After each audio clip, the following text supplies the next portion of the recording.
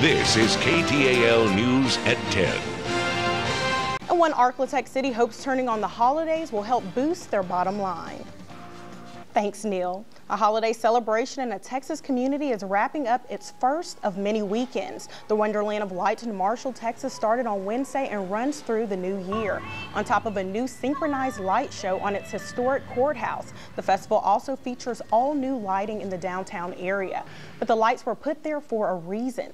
NBC 6 News reporter Brian Kashida talked with the community on why the added attraction is so important to the area. The historic courthouse in Marshall, Texas is typically the center of attention during the holiday season, but many are hoping the area will be known for much more than that. It's beautiful. They call this the Street of Dreams. Additional holiday lights are flowing across downtown businesses as part of the revamped and expanded Wonderland of Lights. Coordinators hope the new look not only improves holiday spirit, but also improves the local economy. The Marshall Convention and Visitors Bureau say the added lights are a result of staying competitive.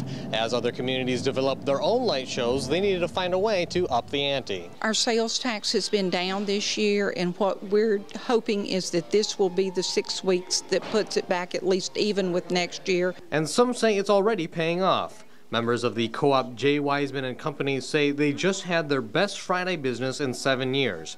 Member Billy Bradbury says it could have been much different. I don't think we'd have near the success that we're having. I think it would be a pretty, let's say, normal year. But many are hoping through the recent efforts, good years are in store for the future.